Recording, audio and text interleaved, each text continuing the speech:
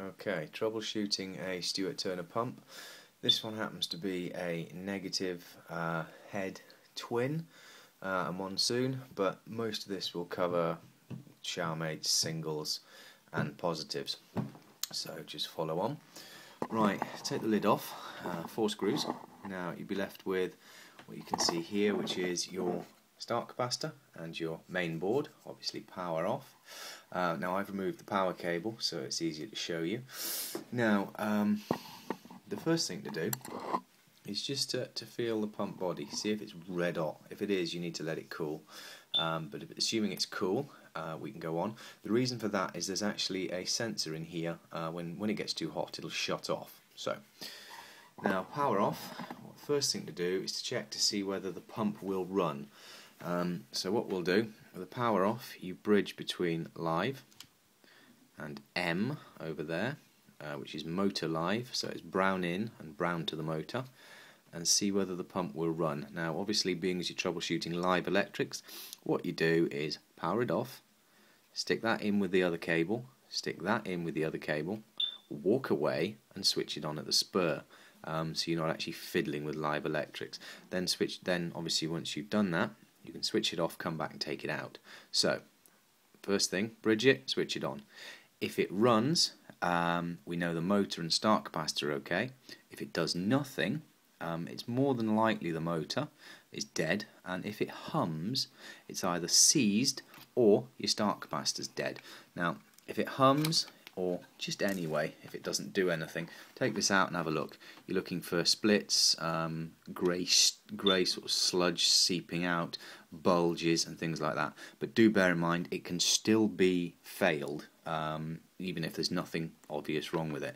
So what you need to do, if it's just humming or not doing anything, is take the side off, get into the pump impeller and check and see if it's seized. That's in another one of my videos, but for now we're going to concentrate on the electrics.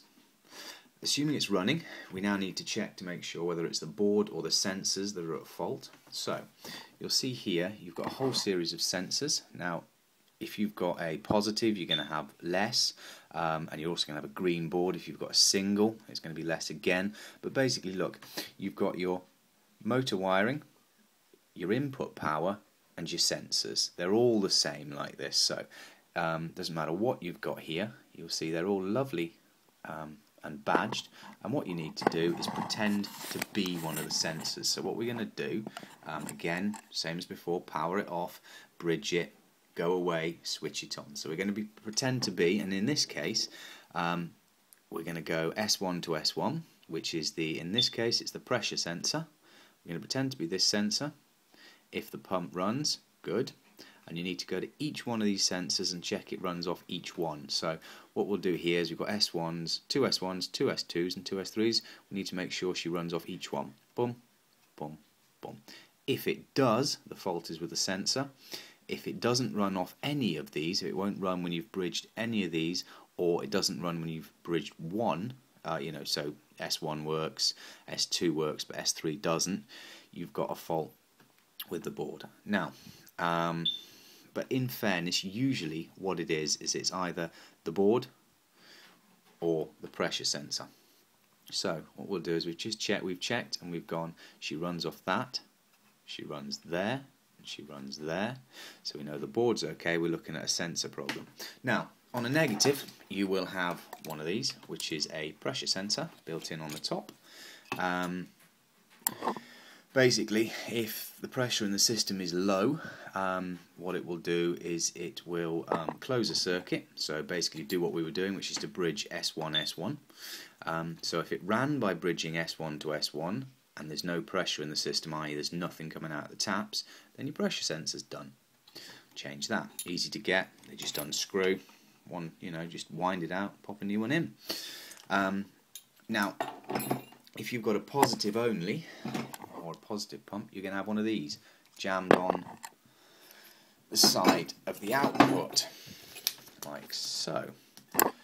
And the way that this works is when the water flows through the pump, a little one of these, which is basically just a little sort of looks like a little rocket, it's a magnet, will float up.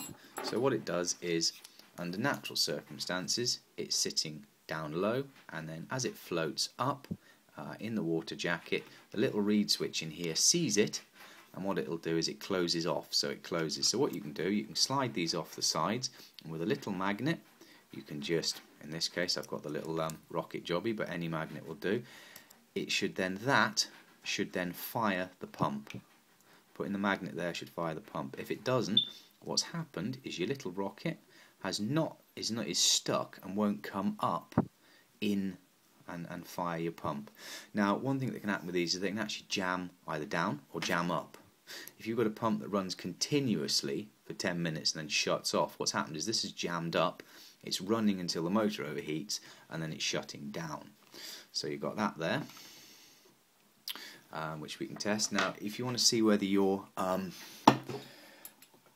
magnetic float jobbies are stuck, then all you do is you get down here. Now I've removed this one, you can see where it sits, and I haven't removed this one. You can actually see there's a chunk of something in there and all. All you do, squeeze the circlip, lift it out, and then the little thing comes out with it. These are easily available, you can get them from Stuart Turner or me, and just drop that in there, drops right down. Yeah. Not today, it doesn't. It drops right down, and then ideally do it with something non-metallic so it doesn't stick to it. And then all you do, get your little circlip, squeeze it together with a pair of pliers and clip it into place. Make sure the circlip sits properly in place, because if it doesn't, what's going to happen is it's all going to go flying up the pipework. You know, magnet and all. Now on these, what you're looking for is you're looking for splits, cracks. I think the magnet inside is metallic, and sometimes it rusts and bursts the casing open, which will jam it. Okay, so in short, check the motor. Is it hot? Isn't it hot? If it's hot, you need to switch it off, leave it and wait. Take the lid off. Bridge, obviously being careful, live to motor. If that runs it, you know that the motor and the start capacitor are okay. If it doesn't, you need to check the start capacitor. If that is bulged, you need to change it again. You can get one of them, they're not a problem to get. Then, being as we can't test the board, what we have to do is to pretend to be the sensors. So what we do is we bridge and pretend to be sensor 1, sensor 2, and then sensor 3. Or if you don't have 1, 2 and 3, you may just have 1 and 2. Just bridge the sensors one by one. If she runs off all of those, the problem is with the sensors, not the board. If it doesn't run off those, it's the board. And then if you're having problems with sensors, you can check by taking your sensor off and putting a little magnet in place. If it runs from that, then the problem's not with the motor, the board, or the sensor. It's with the magnet that's stuck, which you can then take the pipe off, have a little look down, pick it out and see why it's jammed. Bear in mind, this is the most, not the most complex, but this is the type of pump with the most sensors, because it has, as we looked at before, the pressure sensor, and then it has, because it's a twin, it has one of these, one on that side. Obviously the pump's in pieces now, but one on that side and one on that side. So you've got 3 sensors. Some will, for example, a single negative will have one of those and a pressure sensor. A single positive will just have one of those. So there's all different types. Now in terms of getting parts for these, easy to get hold of. They come with full instructions, which is rather pleasant. You can ring and order these. This one, for example, is for, it says on the back, 2-bar singles and some others. And each one comes with a full instruction pack, and you can change as you need to. That's it for electrics. If you've got leaks, etc., or non-return valve problems, then look at my other videos. Cheers for now.